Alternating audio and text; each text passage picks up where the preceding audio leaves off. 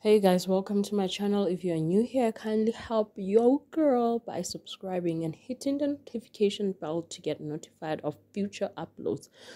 So as I passed Johannesburg Central, I was shocked at the sight of cracked roads and cars and taxis that are flipped on the side. It seemed like an explosion happened underground and caused all of this.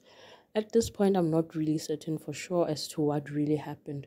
Like I said, I was passing and I then decided to take videos and pics in spite of the confusion and commotion that was happening around.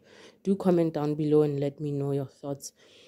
If you have any further clarity on this, do share on the comment section. Kindly like this video, subscribe, and hit the notification bell so that you're notified of future uploads.